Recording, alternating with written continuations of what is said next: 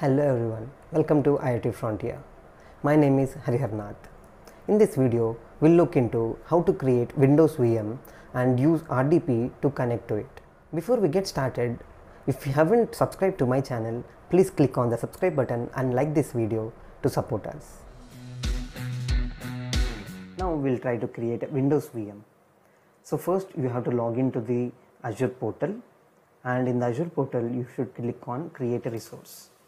So once you create a resource, you have to create a virtual machine. So under the virtual machine, click on create. So you'll be having some details to be filling. So in the subscription, whatever is active, you can select that. And right now in the resource group, you can create a new resource group. So I'll use VM-win IoT Frontier. Next, I'll try to use the virtual machine name as Windows IoT Frontier.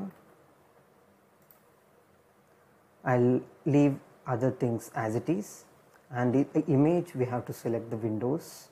So Windows, I'll be having this Windows Server 2022 edition, so I'll use that. And the VM architecture is x64. I'll leave as it is.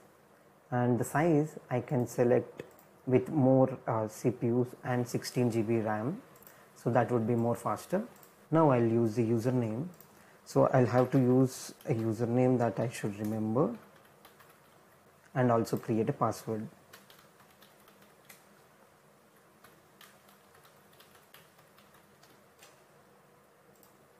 Again, use the same password. Here the inbound port rule 3389 RDP should be enabled, and everything we can click on next, as we'll be using SSD itself. If you want to have less cost, you can also use HDD, but it would be somewhat slower, and click on next for everything. As we are not changing anything, and click on next. It will try to review and do some validations. So finally it will say per hour how much it is going to charge us. So right now it is showing 29 rupees, and then I'll try to create it.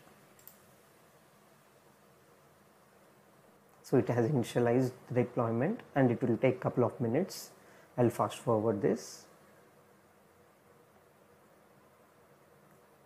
Now you can see the deployment has been completed, and you can click on go to resource.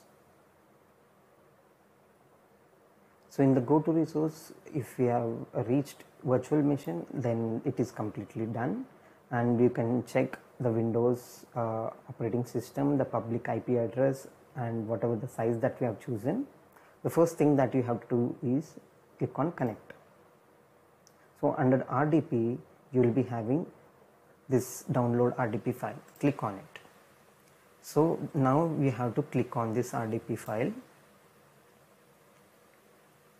So here you have to use a different username that is not your system username. So you have to go to use different account, and first you need to copy the domain name.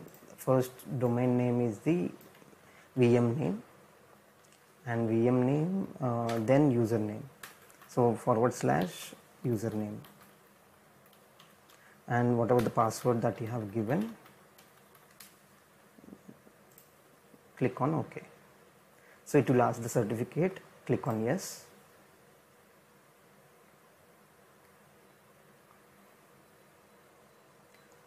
Now we have entered into the RDP.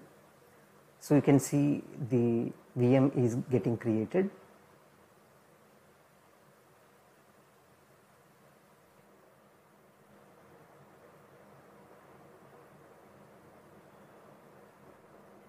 You can now see that desktop is being initialized, and it will ask this. I'll select no, and you have everything ready. So what you have to do is you can check the browser for if the internet is working or not. So I'll go to Microsoft Edge.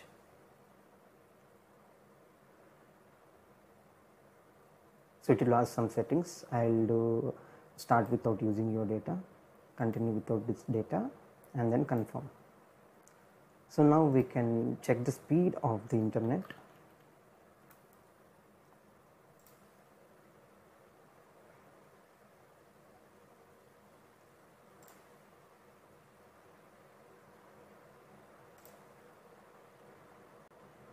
So we can see the download speed.